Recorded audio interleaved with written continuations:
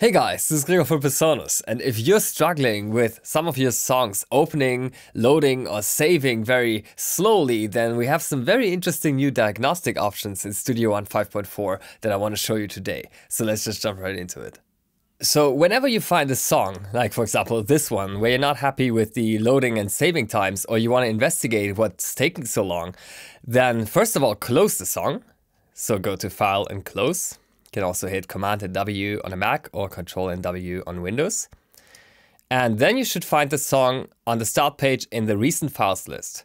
Now you right-click that song and you open it up with Options. And here you're going to see a bunch of new options that were introduced in version 5.4. We had these three already previously: do not load PreSonus plugins, do not load third-party plugins, and disable ARA support. But now we also have profile document loading and saving. Now, not loading PreSonus or third-party plugins can be helpful when troubleshooting crashes, first and foremost, I'd say. Because if you load up the song without third-party plugins and you find that suddenly everything is running just fine, no more crashes, then there's most likely a third-party plugin inside of this song that needs to be updated or replaced. So this would be a good troubleshoot strategy when going for a process of elimination kind of thing. But profile document loading and profile document saving, these new options that we have, are especially useful, I find. So just go ahead and tick these and then open the song by clicking OK. Now you'll see the song starts to load.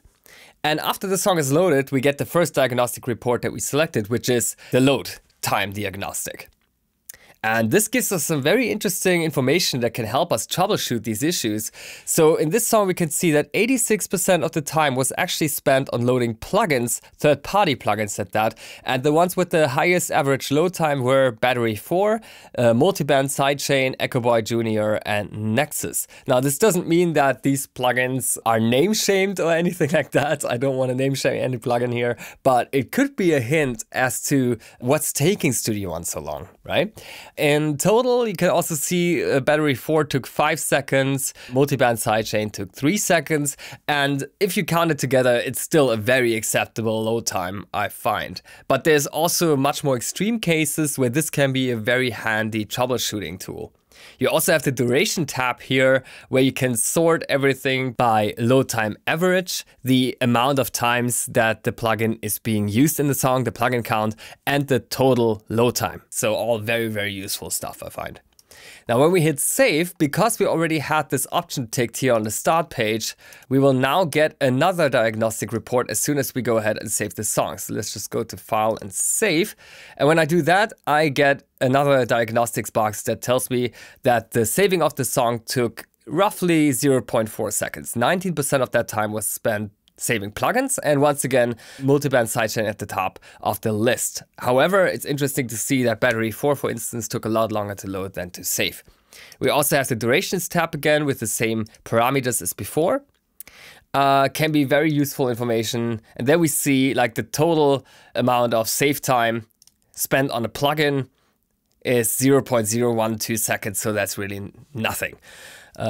You don't just find plugin information here, you also find like music file and chord file, audio bending information. So if there's any processing happening in your song, that's also being considered when making this load and save time analysis.